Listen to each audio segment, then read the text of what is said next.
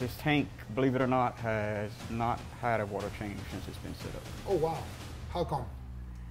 Uh, What's up guys, welcome back to another episode. We're still here in Louisiana and we're coming to see the 65-gallon tank Chris invited us over. Looks fantastic, it's been running for about a year. Look at the chicken over there running in there. At first I thought it was too young, the tank, to come see it, but after seeing pictures, it looks phenomenal. I can't believe how good of a job he's doing. So follow me inside, let's go see him, come on.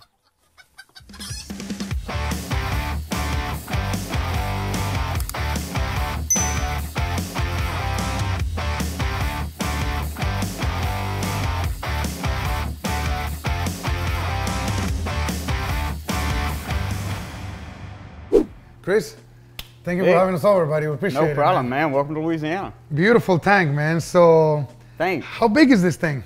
This right here is the Pro Star Pro Clear. This is the 90 series, so it's a 65-gallon with a 35-gallon or a 30-gallon sump. And how long has this tank been running? This one right here has only been running right at 11 months. Right at 11 months. So, when you first showed me the tank, I thought it wasn't grown enough. And that's the case, you told me 11 months, but when I saw the pictures closely, I see how good of a job you're doing. So I said, we have to make it here and just show this thing off for everyone. It looks amazing, man. One of the first things that I noticed is this rock flower anemones that you have. You have 1, 2, 3, 4, 5, 6, but I love it how some are in the bottom and some actually made them into the rocks. There's actually several more. They spawned about 2 months ago, so there's like 15 babies hiding around in there. So you get like little tiny babies that pop around? There's some, they're like the size of the little starfish. Wow, man, it looks phenomenal.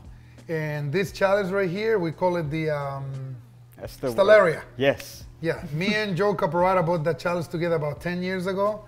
It's gorgeous. Actually, it gets like a little orange. It changes colors when it grows bigger. The colony I got it from had a lot of orange and red tones in the center, but he was growing it in a shallow lagoon, so it's probably catching a little bit more pour than what I'm putting on it. And then I see you got the grafted Setosa back there. Yes, sir. What are these, Sunny D's down here? Yeah. Man, you're doing really good with your zoanthus. There's actually the clowns are actually staying in there. No, they are? Yeah, that's where they host. When it started out, I was head over heel in the zoas because it was just so easy to get so much color so quick. You know what? So much color so quick, but they can be finicky too. Zoanthus is a coral that grows very well when it wants to grow well, but when it's not happy with the nutrients, it seems like they can just shrivel down. Or as a beginner though, the nutrient levels always tend to be a little higher than what you experienced guys are with, so they took off like wildfires whenever I first got in the hobby. Yeah? Yeah. Oh, you're doing a great job with them, you know? Thank you. And then you got your little torches, you got your Euphyllia Island right here. Yeah. What is that back there? Is that a Galaxia? That is Sonic the Hedgehog Galaxia. She's stuck in the back because she does not play nice with nobody. Nobody. There's a reason why they call them Galaxia. Yes. Galaxia coral. Yeah. They can reach as far as they want to reach, right? She's killed several. I got 10 brand new SPS frags and I stuck them on a rack near her and I woke up in the morning and 7 of them were dead. Oh, I'm sorry, man. Lesson learned quick, right? Yeah. What are these, the scrambled eggs? That's the scrambled eggs. And you got the WWC old school grafted cap. Yep. Yeah, I got some here and got some up here. And there's a faded piece that had fell in the back the other day. So this is what I tell a lot of people. Every time I go to different places, I see the reefers passing the same corals around. You guys all have the original grafted cap. You guys need to get the jawbreaker, which is yellow with red.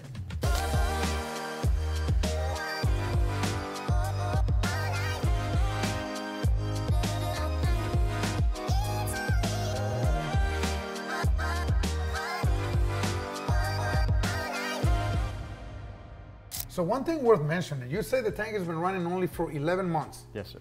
Okay, and you're having a lot of encroachment on some of the aquaporas. I see new growth tips on some of the blue one right here, the green one back there. How did you do it so fast? Was this rock pure or was it dry rock? This rock right here was actually dry rock, and I cycled it with a 3-year-old rock that I had, and then placed it in the tank and started adding the coral. This one right here broke out in severe bubble algae. Yeah? Yeah, so I have 5 emerald crabs that actually cleaned it up in the last 6 months. The tank's looking really good, especially for 11 months. I cannot believe it how good you're doing with them, you know? Can you tell me what's the story with the sparrow clowns here? The fish in this tank, I tried to get the kids hooked, so I let my little boy pick the fish. So he wanted a black and white Nemo, and then he had to have the regular Nemo, so that's how we got that. And then, of course, in Louisiana, we love LSU, so we had to get the Royal Grandma. Okay. And then I have a one-spot fox face and a Tomini tang, the spotted mandarin. Okay, I didn't see him. And other than that, we have just the two shrimp. There's a red emerald in here. Yeah, and I see the porcelain crab right there. There's a porcelain crab. There's a blue porcelain and a red porcelain crab on this rock hiding right now. They only come out at night. So what's your favorite coral in this tank?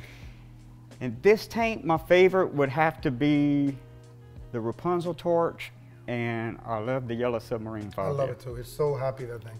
And believe it or not, something silly like that grafted cap right above it, the way you got that specific piece looking, I'm digging it.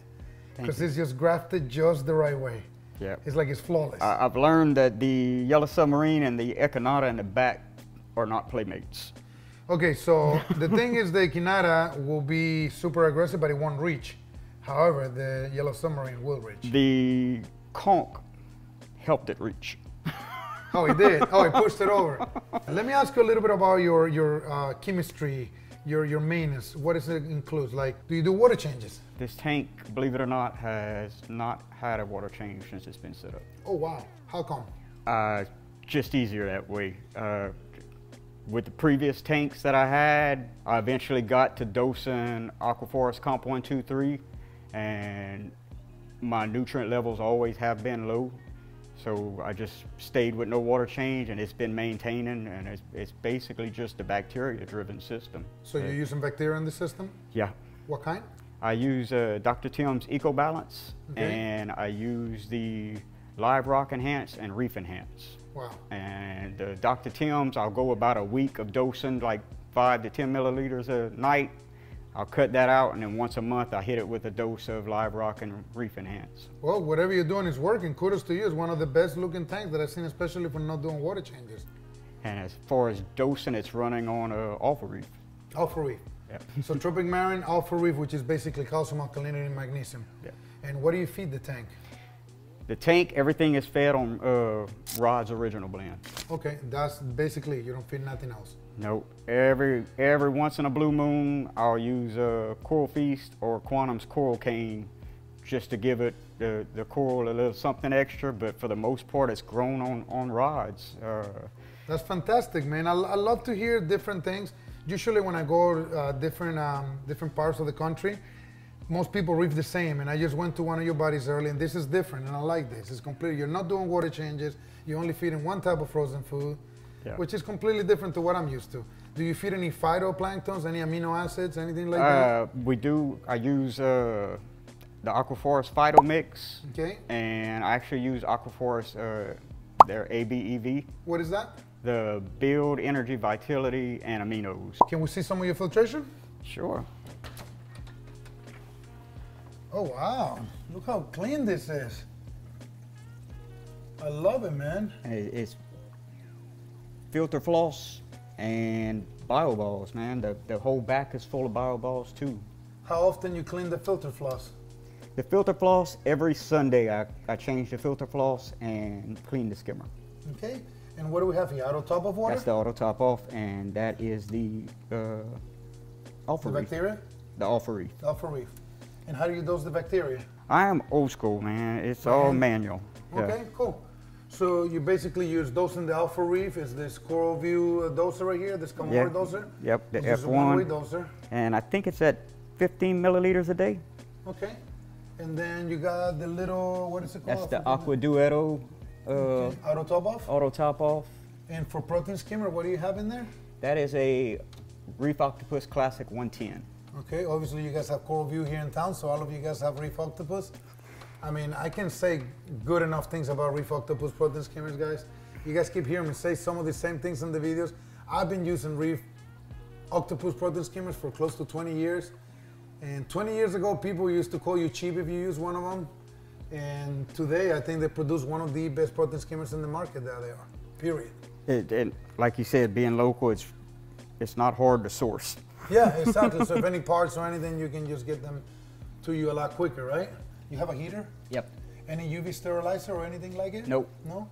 Nope. So you got the auto top off, You got the all-in-one reef, filter socks, a bunch of biobowls from media, and then you say you manually dosing the bacteria. Yes. Okay, let's talk about your flow. What do you have for flow? I have a Nero 3.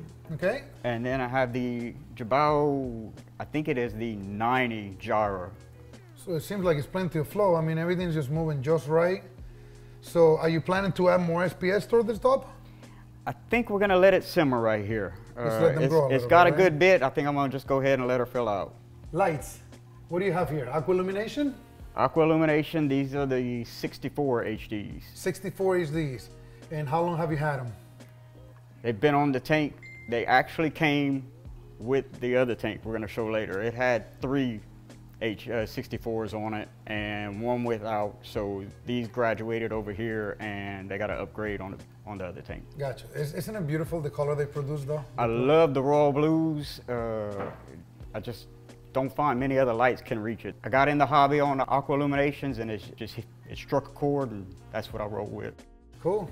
So I got another question for you. How long you been in this hobby? I've been in the hobby 3 years. 3 years. And this tank has only been running 11 months. Yes. So, I'm gonna let the cat out of the bag. This is not his only tank. You guys wanna stay tuned and watch the other one? I'll let you know more.